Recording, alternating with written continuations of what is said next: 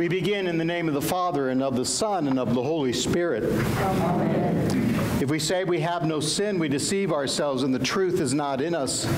But God, who is faithful and just, will forgive us our sins and cleanse us from all unrighteousness.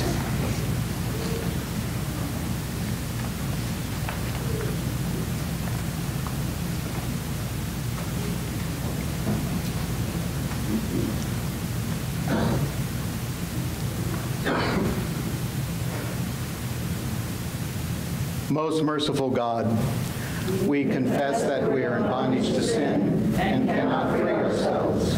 We have sinned against you in thought, word, and deed, by what we have done and by what we have left undone. We have not loved you with our whole heart. We have not loved our neighbors as ourselves. For the sake of your Son, Jesus Christ, have mercy on us. Forgive us, renew us, and lead us, so that we may delight in your will and walk in your ways, to the glory of your holy name. Amen. Almighty God, in his mercy, has given his only Son to die for us, and for his sake he forgives us all our sins. As a called and ordained minister of the Church of Christ, and by his authority, I therefore declare to you the entire forgiveness of your sins, in the name of the Father, Son, and Holy Spirit. Amen. Now, the grace of our Lord Jesus Christ, the love of God, and the communion of the Holy Spirit be with you all. And also with you. Let us pray to the Lord for peace. Lord, have mercy. Let us pray to the Lord for salvation. Lord, have mercy. Let us pray to the Lord for the well-being of the world and for the unity of the Church of God. Lord, have mercy. Let us pray for this holy house as we offer God our worship and praise. Lord, have mercy. Help, save, comfort, and defend us, gracious Lord. Amen. The Lord be with you. And also with you. Almighty God, your Son, who is the truth, the way, and the life, brings holy offense to a world of sinners. Help us to see in his perfect life the great salvation he has worked for us on the cross, forever amen. And the Lord of all, through Jesus Christ our Lord. Amen.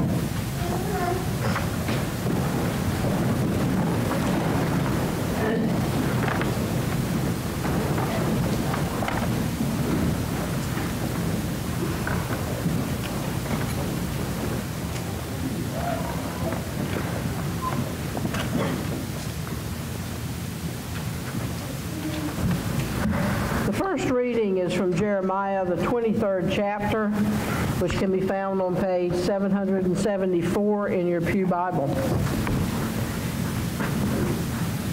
Thus says the Lord of hosts, do not listen to the words of the prophets who prophesy to you, filling you with vain hopes.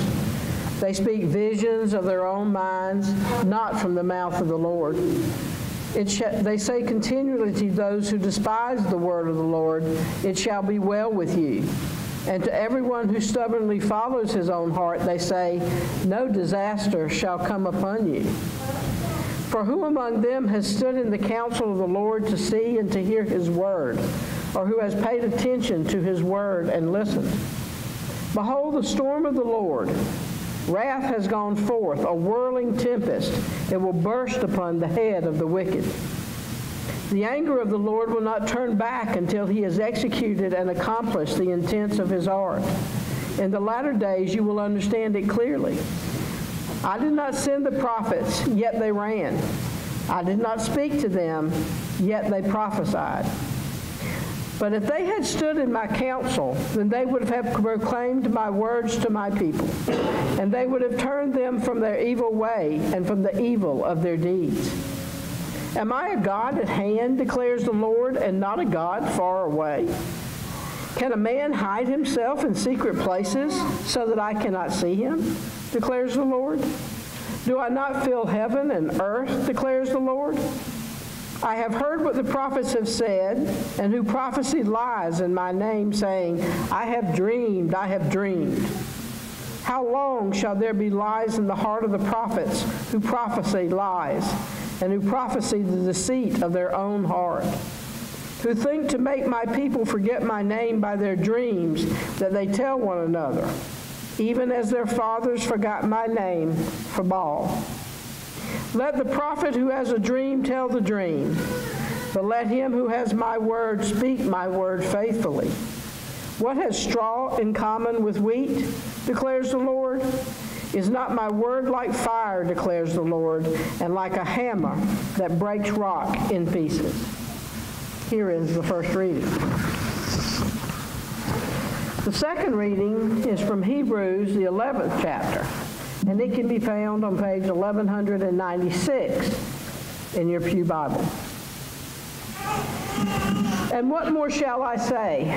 For time would fail me to tell of Gideon, Barak, Samson, Jephthah, of David and Samuel and the prophets, who through faith conquered kingdoms, enforced justice, obtained promises, stopped the mouths of lions, quenched the power of fire, escaped the edge of the sword, were made strong out of weakness, became mighty in war, put foreign armies to fight. Women received back their dead by resurrection. Some were tortured, refusing to accept release so that they might rise again to a better life. Others suffered mocking and flogging and even chains and imprisonment. They were stoned. They were sawed in two. They were killed with the sword. They went about in skins of sheep and goats, destitute, afflicted, mistreated, of whom the world was not worthy, wandering about in deserts and mountains and dens and in caves of the earth. And all these, though commended through their faith, did not receive what was promised, since God had provided something better for us, that apart from us they should not be made perfect. Therefore, since we are surrounded by so great a cloud of witnesses, let us also lay aside every weight and sin which clings so closely, and let us run with endurance the race that is set before us, looking to Jesus, the founder and perfecter of our faith, who for the joy that was set before him endured the cross, despising the shame, and is seated at the right hand of the throne of God. Consider him who endured from sinners such hostility against himself, so that you may not grow weary or faint-hearted. Here ends the reading. It's time for the children's moment.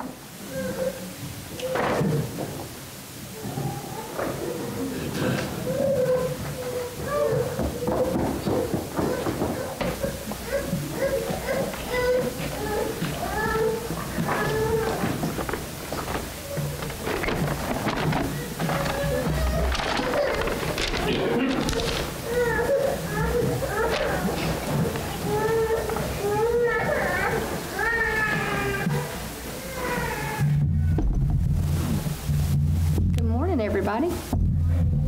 All right, so I have a bag, and in my bag I have some stuff that I know what this stuff is, but I don't really understand how it all works. So let's look. The first thing I have in my bag is a CD. I know you guys probably don't even know CDs anymore, but I love CDs. Okay, well, I like Kids Pop one. Yeah, so I have a CD. I don't understand how a CD works, right? I have no idea. All I know is when I take the CD out, yeah, and you stick it in, and then music just comes out, right? Yeah. I don't know how songs are in there. I don't see the songs in there, but I know they're in there. I'll show you. Okay? So I don't understand how it works. Just like My mom and dad know how it works. They do? Well, I'll have to talk to them. So I don't really know how the songs come out of the CD. Just like sometimes when I'm sad, I don't understand it, but God will put a song in my heart. Even when I'm not really feeling like it, and I'll think about God, and it'll make me want to like have a happy song. So I don't really know how he does it, but he knows when I'm sad, and he knows how to make me happier with a song. So the next thing I have is a telephone, right? Oh. Yeah. So my mommy used to have one, and then let's have that one. Yeah. So the telephone, we all know you call, you dial it up, and you can talk. And I know that when I talk, I can hear somebody's voice in it, and they can hear mine. But I don't know how it works. I don't know how my voice goes through the telephone to somebody else's telephone, right? I don't really know how it works. I just know it does work. Mama used to have one of those. She did. Mama used to have a different one. Yeah. You had to take out the bottom to Yeah. like call. Yeah. And it doesn't work. Yeah, so I don't really know how the call goes in the phone and out the phone, and it's kind of like prayer. I don't really understand how prayer works. I just know it works. I know that I can talk to God anytime I want to, right? Anytime I feel like I need to talk to God, I can just go to Him in prayer. I don't really know how it works, but I know it works, right? All right, let's see what else I have in here. So I have some medicine, all right? I don't really know how medicine works. When you take medicine, how does it know exactly where it needs to go to make you feel better, right? How does it know if you have a headache that it needs to go right here to make your head feel better? Or if you have a tummy ache, how does it know that you got to go to your tummy? Like, I don't know how it works, but it knows exactly what you need to feel better. What color is it? That's pink. Just like God. I don't know how He does it, but He can heal all of my hurts. No matter what I'm feeling, no matter how bad I'm hurt, He heals it all of the time. I don't know how He does it, but He always does it.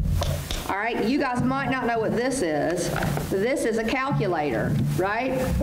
I don't really know how... That's in my dad's office. Yeah, lots of people that have offices use these, right? You type in numbers and it adds the numbers up. I don't really know how it adds all the numbers up, but it does. It gives us an answer. My dad can work it out. Yeah. He can make it call somebody. He can make it work. Guess what? God can make it work too. God answers all our prayers. Just like this calculator will give you answers, God will give you answers. Got two more things. You ready? What about this? This is a flashlight. It's pretty simple, right? You mash the button. My flashlight's not working, but you mash the button and the light comes out. Well, it's just like God. He is our light in our darkest days. One of those. Yeah. Everybody's got a flashlight. They're good for us to see in the dark. And then finally, my favorite thing is a what? A remote control, right? You just point this remote control to the TV and you can change your channel, right? Or get whatever you want to watch on TV. Yeah, it's like amazing. It's like you just point it and it just happens. How does it happen? I don't know. Just like, how does God sit up and you put a movie in, Yeah. you have to push a button and then you like watch a show. Yeah, well, guess what? It's just like that with God. It's just like that with God. He sits in heaven, and He's able to control everything here on earth. So it's like He's got a big remote control. I don't really know how it works. I just know He does it. So all of these things remind me of how God can work in our life. All right, so let's say a quick little prayer. Are you ready? So I need you to say it after me. You ready? All right, so thank you, God, that I don't have to understand your ways. I only have to know that you are in control. Amen. All right. I hope you guys have a great week. You can see Clara for your bulletin. You can like Disney, Crazy Fox, Wonder Brothers. Yeah. Lots of good stuff. Disney. You like Disney? Yeah, I do like Disney, yes. It's my favorite. You want a bulletin, buddy?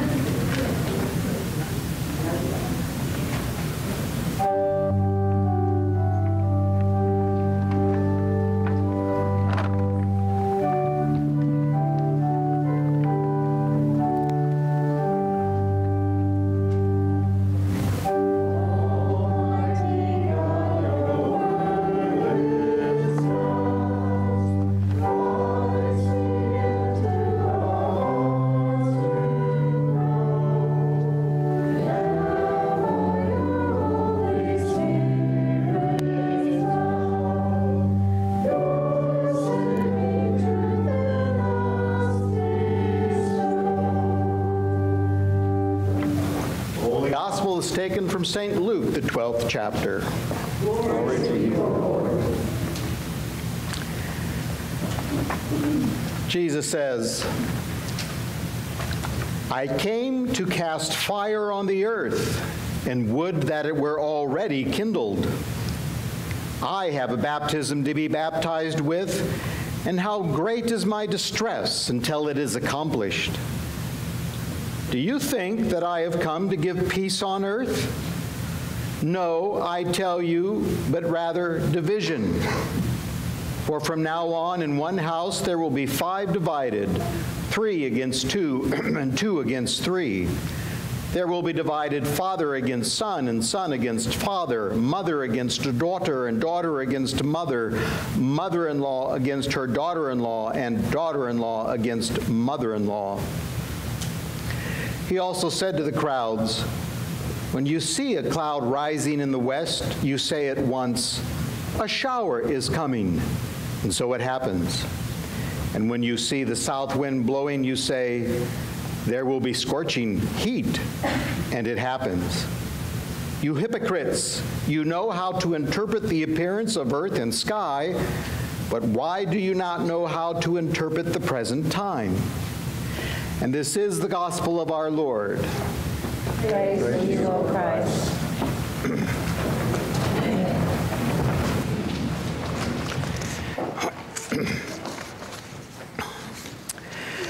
So let me start with this gospel text. The Prince of Peace says he's not come to bring peace, but to create division, right? To cast fire on the earth, as he so pithily puts it. His power of division is so strong that it will even divide the close-knit family unit, 2 against 3 and 3 against 2. He then works that work of division by calling to the crowd who's surrounding him hypocrites. Does this line up with your mental picture of Jesus? You know, because of his miracles and his healings, Jesus had become rather popular among people. They were gathering around him. They were following him around. And his popularity for a time, we know, was rising. In fact, in John's gospel, after he fed one of the large crowds, they wanted to go make him king, right? So that's part of what's behind this text. He's kind of at the height of his popularity. It's growing, and he sees it, and he knows it. And popularity can be intoxicating, an intoxicating delusion. Did you know in Hollywood you can literally rent a crowd? Or you can rent jewelry to go walk on the red carpet, and the jewelry may be worth $500,000, that kind of stuff. You can rent the big limos, because popularity means everything. On social media, you can buy followers by the thousands, and you can buy likes for your social media app, and that skews your numbers, right? And you become, therefore, more popular and become known as an influencer.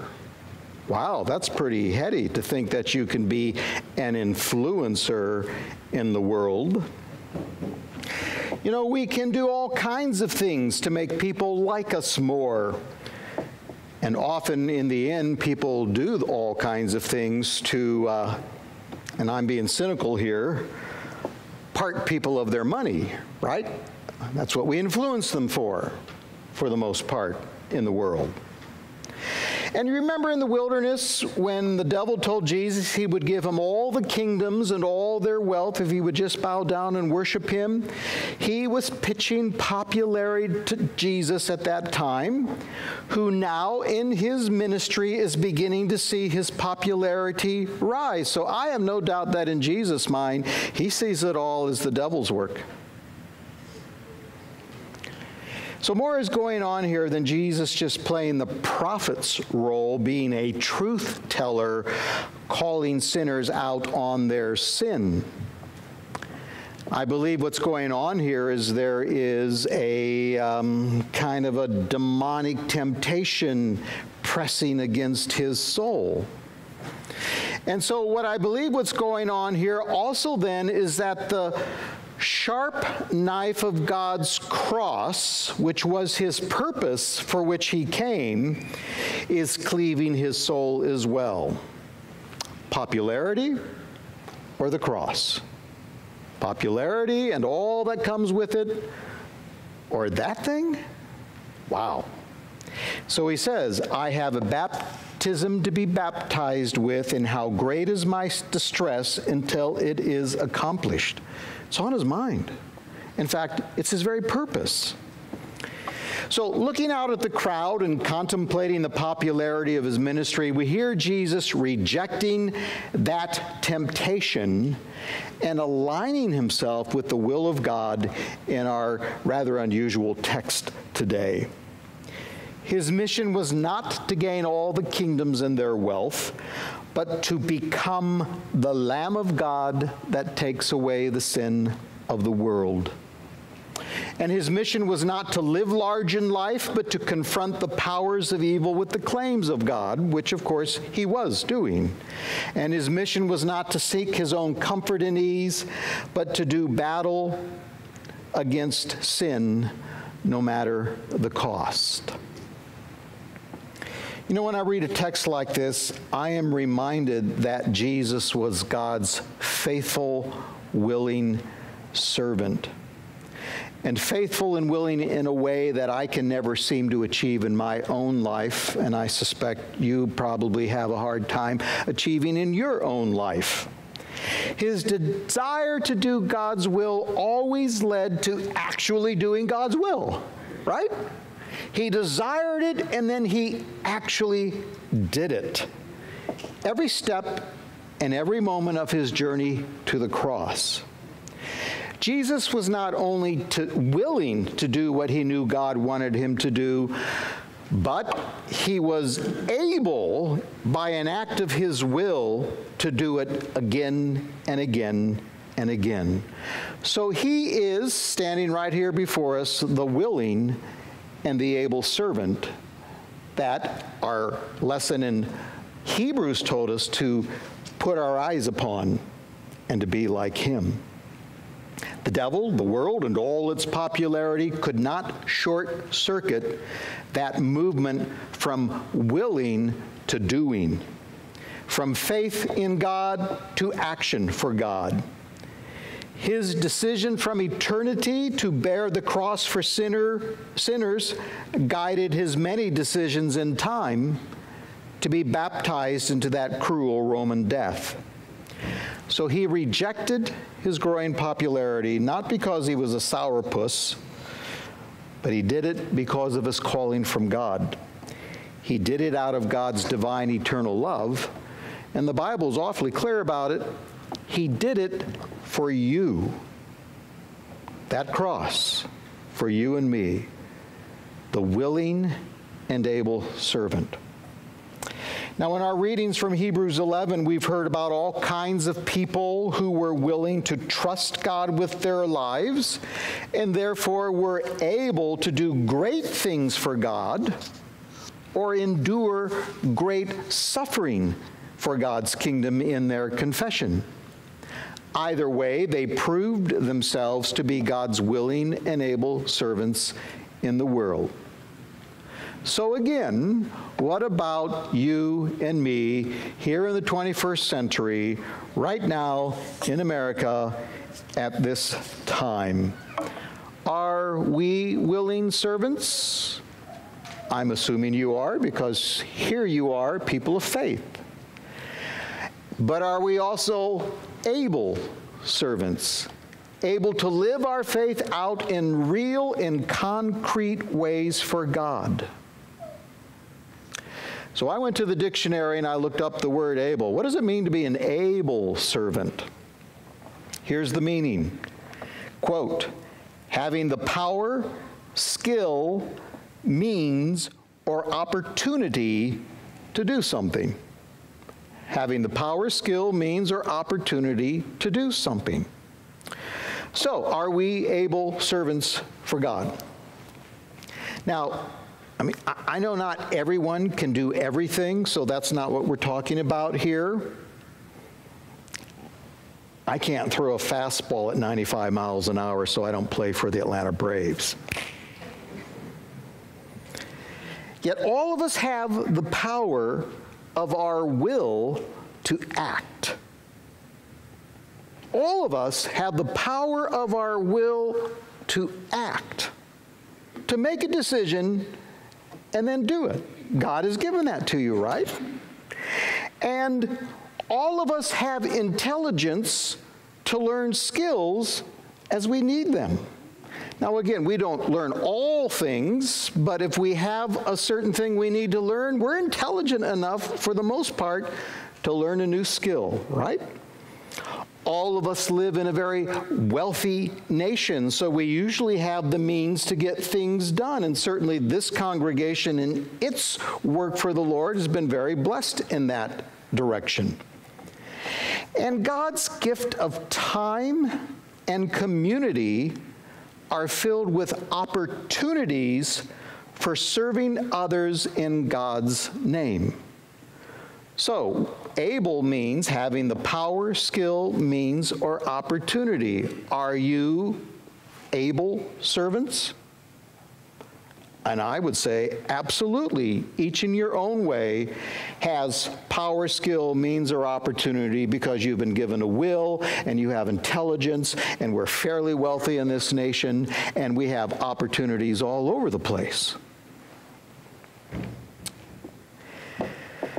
This present moment in our culture, as people are breaking away from the church and saying, I don't need that stuff anymore, and people are hanging on no matter all the troubles and headache that it has when you are embedded in a real flesh and blood, people type community. It's kind of separating those who say they're willing but aren't able. Those who are willing and able, they hang around and they get to work.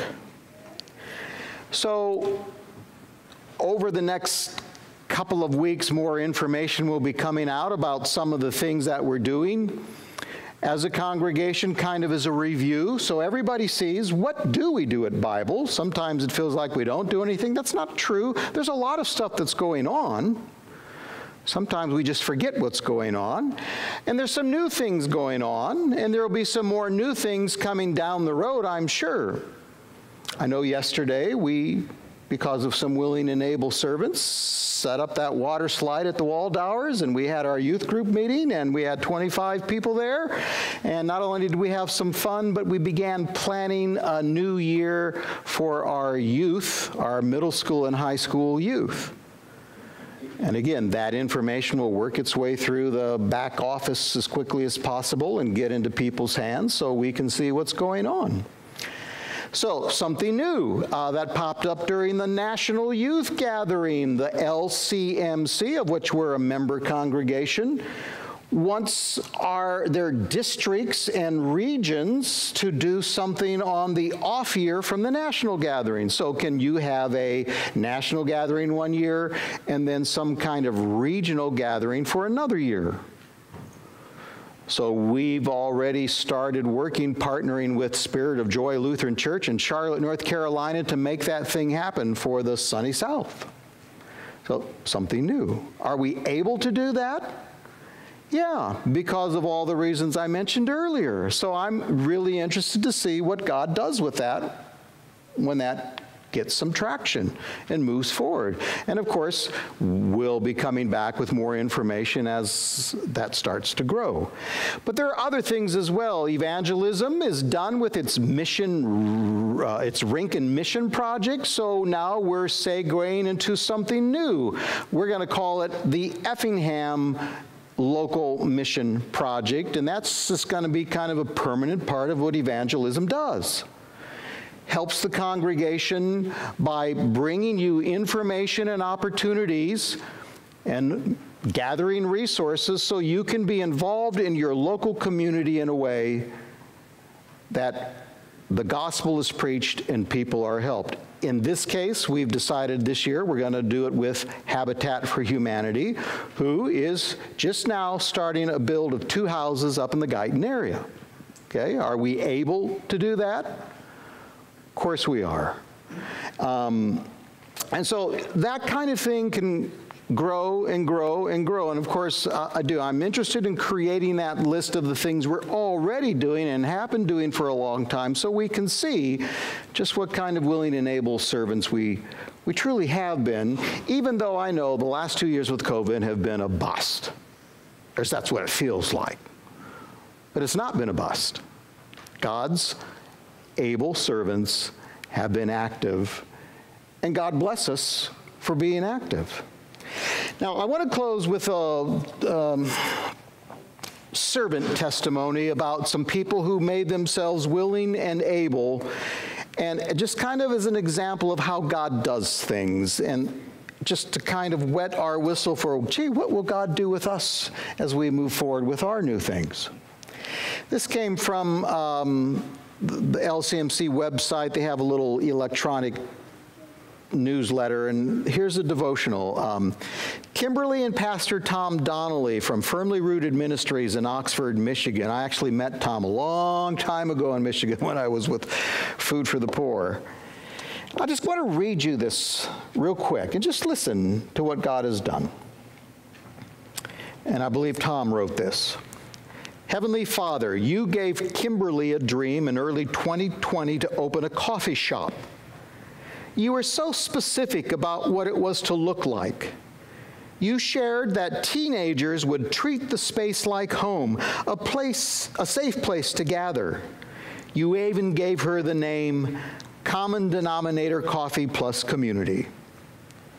But after opening in April of 2021 and months of running what appeared to be a failing coffee shop, we grew weary and tired. You gave us the vision that this would be a place where a holy collision between the church and the community would take place, but they weren't coming. It was getting so hard to maintain. We already were working more than a full-time job with the church, and with me working with Firmly Rooted Ministries and being the Oxford School Board President, it was all just too much, and so we contemplated shutting the doors. On November 30th, we felt we finally had begun to turn the corner. Our staff was trained enough so we didn't have to be there all day, every day, so we took the afternoon off. While we were eating lunch, we heard sirens and saw emergency vehicles racing past. Suddenly, my cell phone went off. I read the words, "active shooter." Almost immediately, parents began to gather at the coffee shop because it's a stone's throw away from the high school and the parking lot where students would gather for safety. The fear and pain were palatable. Feeling numb, Kimberly and I decided that the worst place for kids to be was at home, separated from each other, so we posted on our Facebook page that high school students were welcome to come to the coffee shop and have a free drink and a safe place to hang out. We just didn't know what else to do. Hundreds and hundreds of young people began to come. Coaches and their sports teams came. Band directors and the band came. Over the next 4 weeks, we must have served thousands of people. We witnessed hugging, crying, frustration, and anger. We witnessed students coloring with each other, making friendship bracelets and talking, and not on their phones. It took a bit for us to realize we never understood the purpose of Kimberly's dream, but you did. You knew, didn't you? You knew what was going to happen. You knew how many kids would be hurting and in need of a safe place to begin to process and heal. We know that now. You gave us the ability to see you work for weeks. You moved people to donate money so we could continue to offer free drinks. You moved businesses and people to donate supplies that were hard to keep in stock. You brought trauma counselors and comfort dogs. You brought pastors from other churches. We got to see the church and the community collide. We witnessed tears, prayers, hugs, love, faith, and healing. Countless people said, "I don't know what it is, but as soon as I walked in here, all I felt was peace." That was all you, God. All in a coffee shop. We didn't know. We couldn't see it. But you knew. You not only knew, but you acted.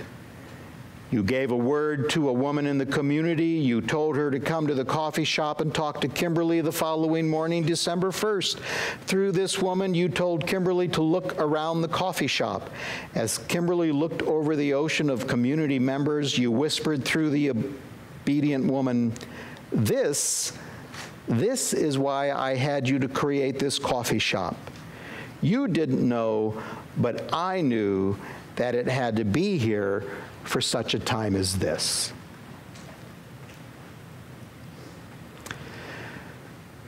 The joy of being church is not Sunday worship. We need Sunday worship, and it can be a joyful thing. The joy of being church is when we are the church living out our faith in real and concrete ways with people in need. Now, not everything that we do has to be done through the church, but every congregation should have things that it's doing.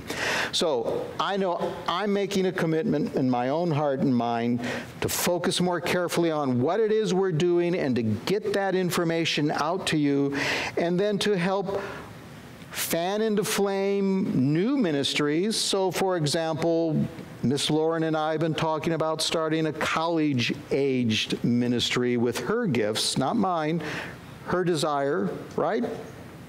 And to see where God will go with that. And there are other things that could be done through the year, and I pray that all of you will begin to pray about this.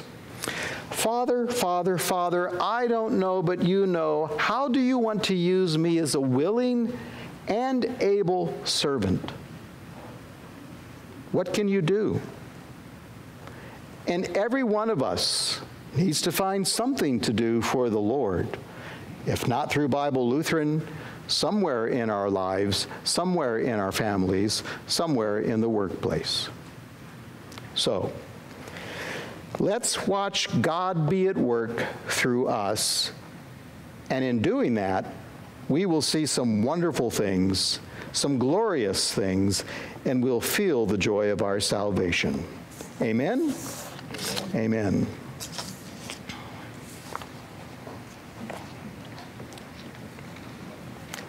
Let us pray. Oh, Heavenly Father, we do pray that you would so fill us with your Holy Spirit that we would be willing and able servants, oh Lord, to work for you, to work for Jesus, to be your saints, to be your witnesses in the world. Give us something to do, oh God, each and every one of us, I pray. Amen. Now we rise and we sing, Oh, that the Lord would guide my ways.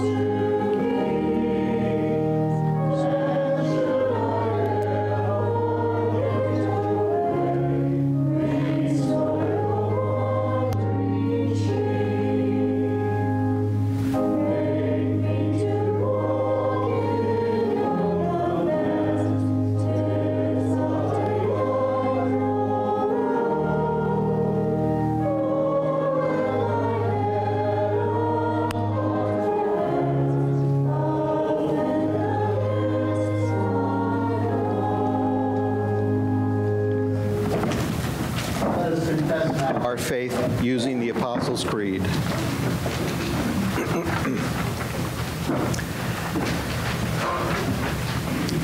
I believe in God, the Father Almighty, creator of heaven and earth. I believe in Jesus Christ, his only Son, our Lord.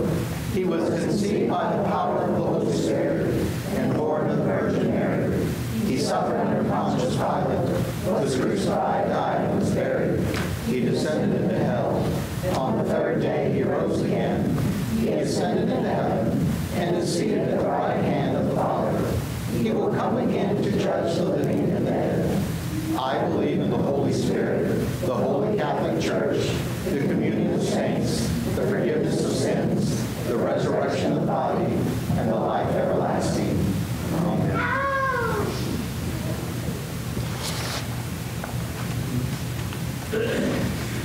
Let us go to the Lord in prayer. Lord God, you call us to present ourselves as living sacrifices who will be holy and presentable to you. Help us by the power of your Holy Spirit to give our every moment and every breath into your loving hands, and to be mindful of the calling that you have given us to be witnesses of Jesus and moral lamps shining in an evil world. Lord, in your mercy, God of heaven and earth, bless and guide all students who will be heading off to college in the next several weeks. Help them to grow in the knowledge of their minds and the maturity of their souls. Be Lord and Savior over the lives of Timothy, Joshua, Juliana, Jordan, Kira, Oliver, Logan, Cheyenne, Tommy, Tripp, Carlin, and Amanda. Grant safe travels to these students whenever they travel out to school and back home to us. Lord, in your mercy. Life-giving God, you have brought us together as your people. We thank you for all who are a part of this faith community. Enliven us with an evangelical spirit as we work and play, break bread, and serve. Bless the work of our council and committees, our groups and study groups, that as we seek to share your love and the gospel of Jesus Christ with one another in the world, we may be your willing, able, gifted servants. Lord, in your mercy, hear our prayer for St. Paul Lutheran Seminary, its administrators, especially John Jensen, and its professors and students. Let this be a good year for all who labor to pass on the faith from one generation to another, and in great power bountifully provide for the needs and cost of the seminary and its students. Lord, in your mercy, God of all wisdom and might, you alone can rule the world in such a way that our sinful nature and fallen institutions are overcome by the goodness of your justice and the grace of your holy word. We continue to pray for an end to war and the raising up of peacemakers. We pray for hope and healing for victims of war and ask that you sanctify the lives of those who have fallen in battle. Place in every human heart, we pray, a sincere love for their neighbor and the highest respect for human life. Lord, in your mercy, visit and relieve, O Lord, your servants who are ill, for whom we now name before you in our hearts. Comfort them with a sure confidence in your care, defend them in their danger, and keep them in your everlasting peace and safety.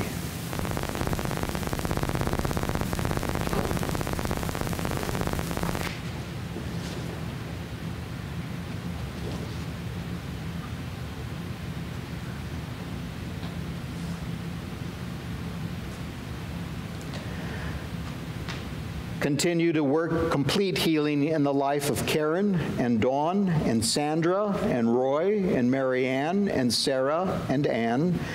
Continue to work in their time of sorrow and pain, or bring comfort in their time of sorrow and pain to the Brady family.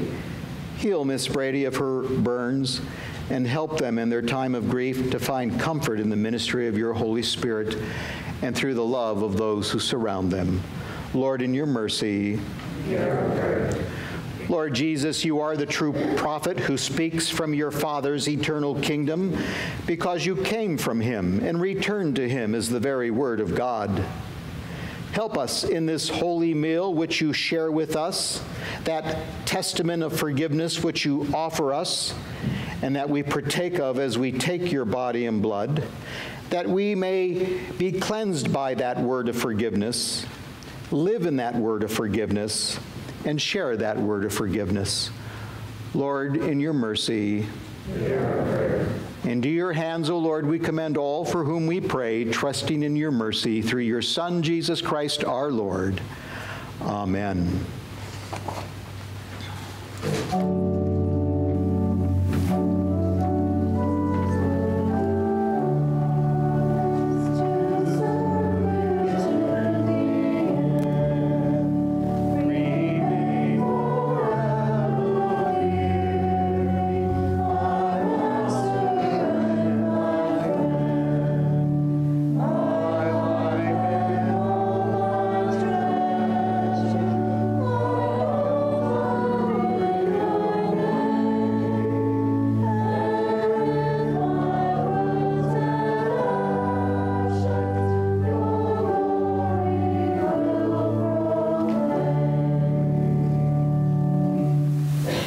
Blessed are you, O Lord our God, maker of all things.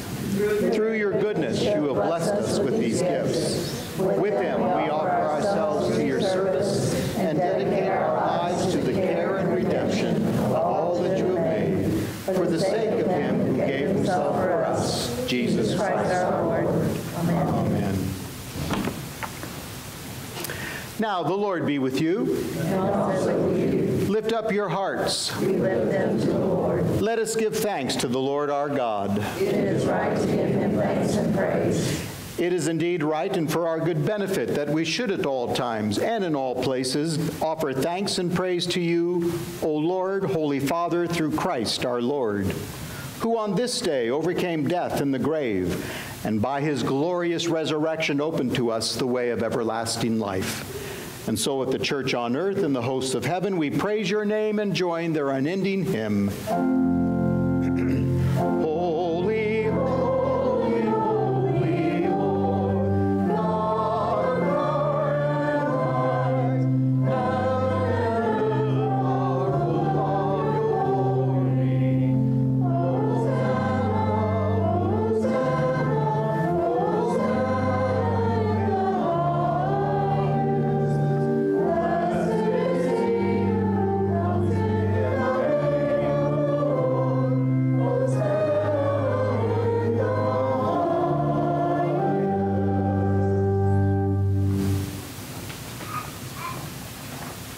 In the night in which he was betrayed, our Lord Jesus took bread, gave thanks, and gave it to his disciples, saying, "Take, eat, this is my body, which is given for you. Do this for the remembrance of me."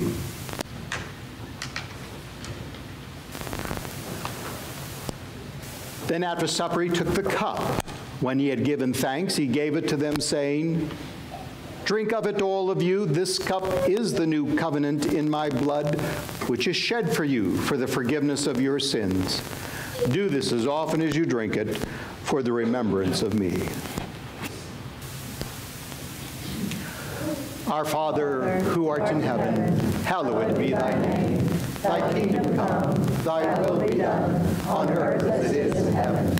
Give us this day our daily bread, and forgive us our trespasses, as we forgive those who trespass against us.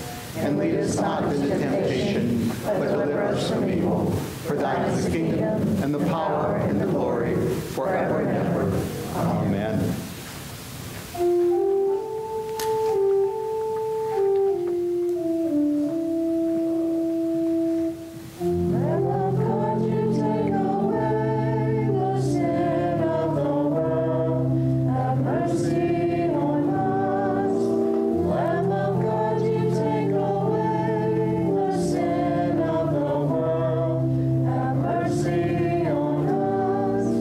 Lamb of God,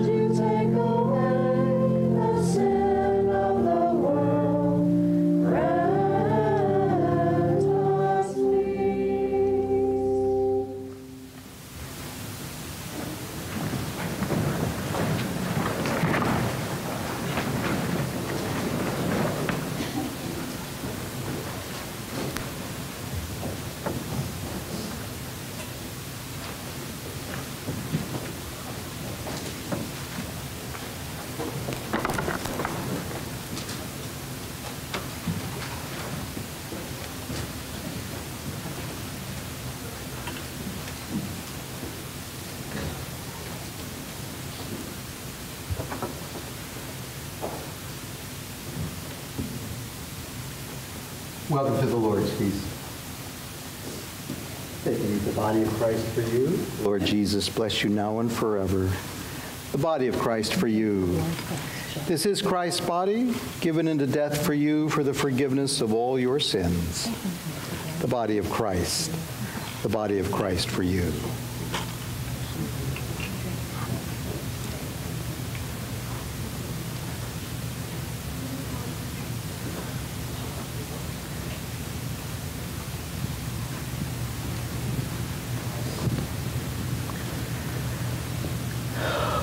Welcome to the Lord's table. Take and eat the body of Christ for you, the body of Christ for you. Jesus bless you. The body of Christ for you, the body of Christ for you, the body of Christ. This is Christ's body,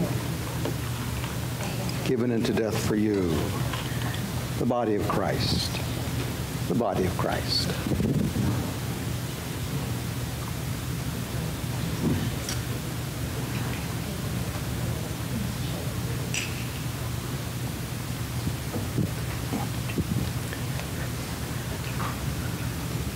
Welcome to the Lord's Feast. Take and eat the body of Christ. This is Christ's true body, which was given into death for you for the forgiveness of your sins.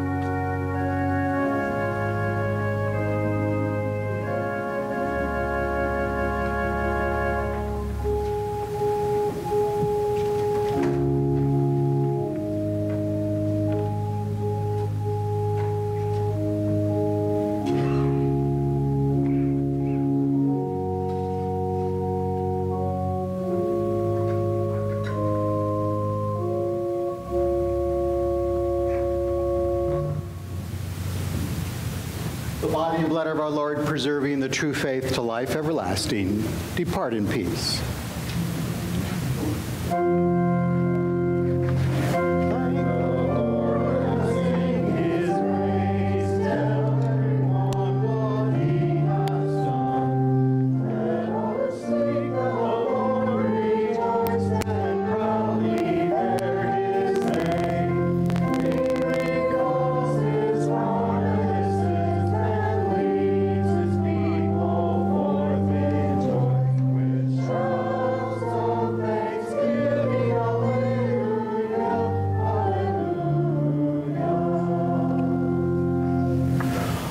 Almighty God, you gave your Son both as a sacrifice for sin and a model of the godly life.